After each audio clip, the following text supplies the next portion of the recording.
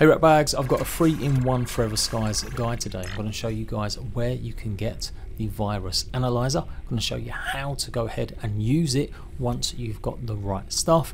And ultimately it will allow you to get past the dangerous plant life that you've discovered at this laboratory location. I'm streaming Forever Skies on my 100 Days channel, so go and check it out now. Find the links in the comment section and look out for more guides from me, as I'm going to be covering this game quite a bit as I'm enjoying it massively. So let's go. So just a quick note, take your time, explore lots of the other places and locations. This really is kind of like the end game area that you're meant to go. So if I'm spouting enough technology and stuff that you haven't discovered yet, you simply just haven't got to that point in the game and you shouldn't really hyper rush.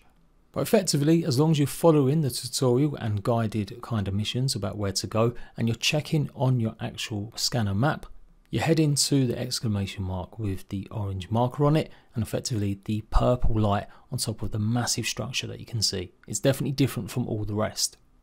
You are going to need a lot of resources, particularly some of the motherboards, which require a lot of circuit boards. Just a little FYI, this is also the location where you'll find the crystals to go ahead and craft your personal extractor. It's pretty spooky, but of course you will find another computer that needs a battery replaced on it. Go ahead and climb the ladder and then drop down here and you can go ahead and get power to the lift to take you down underneath the dust. The under the dust locations are the only ones that are static and don't change, whereas a lot of the other places you'll come across above the dust have all got randomized features within what they are, i.e. if it's a turbine windmill farm, then it's still going to have them same resources, but you might not get as much or as many, or it'll be different in certain ones. There's plenty of storage inside this lift, so you can make lots of trips back and forth, and you are going to need to rely on your oxygen levels to be high. You can go ahead and craft a bigger oxygen tank if you've got the right upgrades, but I didn't have it here, but to be honest I didn't really need it. So head down into the underdust. You'll find lots of strange plants, but most importantly is some of these energy crystals. You're going to need at least 6, possibly more, if you're going to be making the extractor, the personal one, and pick up some of these seeds too. You'll get 100 seconds of oxygen to go and explore, but there are ways that you can give yourself oxygen stations as you explore around these areas if you make the right kind of battery.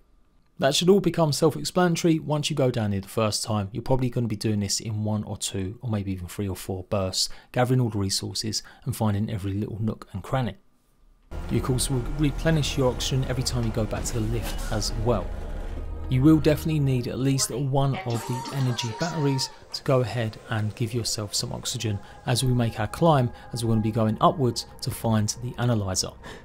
You should notice a dead body with a big yellow ladder pretty much as you came out of the lift, and this is where we're going to be climbing up here. Now there's lots of secrets in this place, lots of little places and parkour areas to go and get extra loot, and I got a bit distracted, so it actually took me another 3 hours of live streaming before I came back and realised I had missed something. Yes, totally ignoring all the signs. So we're going to go through the doorway here, and I'm going to go straight on then turn left, and you should be able to see the beaker sign here, and then obviously the dead body and the ladder. Go up the ladder. Again, you can go and look around if you want for more resources and stuff, but basically go opposite the yellow ladder and you should find this room here with a walkway. Go across the walkway and keep following any beaker signs that you see on the wall, the graffiti. Then you've got a little jump up here, and then we're going to keep going around this small corridor. Again, another beaker sign you saw on the left, and then through this way, and another one where you can also get some more oxygen using energy crystals. Probably a good idea if you haven't already searched the medium large oxygen tank. Keep going across, jump over again, and keep making your way up. I am talking like you're a 4-year-old because I did get distracted like a 4-year-old, and it took me quite a while to get back up here. Then simply go ahead and climb this ladder and you're pretty much nearly there. Once you turn around, you'll find there's a small room with 2 things that you need to go ahead and scan and analyse. Make sure you grab anything that you find on the table as well. And there's another oxygen pod here as well if you want to just stay here for a while. So go ahead and scan this, then scan the analyzer itself, and that's it. You'll be able to go ahead and build one of these back on your airship. Just a little FYI, there is a ladder that you can climb up as well to gain access to a few more bits of loot hidden away. So check out your research station. You're going to need 2 electrical elements, 2 energy crystals and 5 of the polymer. Now the energy crystals you'll find scattered all around in that area that we just explored. So don't go making too many of the actual crystal batteries, try and save some, in probably around 5 at least. In fact, you want to have plenty of them as spare, as you're going to need them to obviously then go ahead and craft the virus sampler. It needs another 4 energy crystals, another 2 polymer and 1 motherboard. The crystals will be in all sorts of places if you do need more, so just have a good look around and scout around in the upper parts of the seeding, and you might need to do a bit of parkour to get some that might be a bit higher. Also, make sure you grabbed one of the seeds from these strange plants. The dust daisy is probably going to be the first thing you should analyse. Making sure you analyse this one first gives you access to the cryogenic booster, which allows you to go past some of the more dangerous plants or creatures in this area. Anyway, back to crafting and placing the virus analyzer. Go ahead and place the dust daisy inside. And now you've got a little mini game where you have to isolate this little pink purple virus. It's going to be surrounded by other things, and so we have to kind of isolate it. So I had a bit of help from chat in live stream doing this, and it may be different for depending on what you're trying to analyze and do, but it's still the same method. Each stage, 3 stages, where you have to basically end up with only the virus at the end. So I've got small, medium and large as an option here in number 1, and you can see I purified part of it. And you can see I highlighted the virus alongside other particles here, and that was a mistake. So I'm showing you what happens. It basically resets and you have to begin again. It's also random every time as well. So you just got to make sure that the things that are highlighted are not that main virus. There's still a slight complication to it though.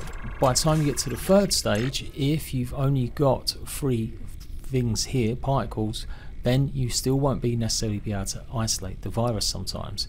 You can see I can choose that one, but it's going to leave another particle and the virus, and that's the end of that option. It will restart again. So there's a bit of trial and error when you're analysing and getting rid of some of these particles about which ones to get rid of, as you kind of just want to be left with at least 1 piece of the virus, the pink purple thing, and at least maybe 2 pieces of the other particles for the very end choice. As you can see here, with just 1 particle and the virus, it wouldn't give me the option to go ahead and just isolate them. So let's go again with no cuts. I'm going to choose large for option 1. Again, this might be slightly more randomised, but you get the idea. For option 2, I'm going to go ahead and choose the uncharged version. FYI, I really like this mechanic. I really think it's unusual and different from most survival games, and really good addition. And then option 3, I'm left with acid, neutral and alkaline. As you can see, acid is the one that you should choose, and that will leave just the virus extracted on its own. Still one more thing you got to do. You actually got to take the virus outside the bottom of the analyzer. You can try doing something with your inventory, but of course it won't work. We need to go ahead and research it now. Place it in the research station, and that's all you need, and you'll get the hypothermia booster.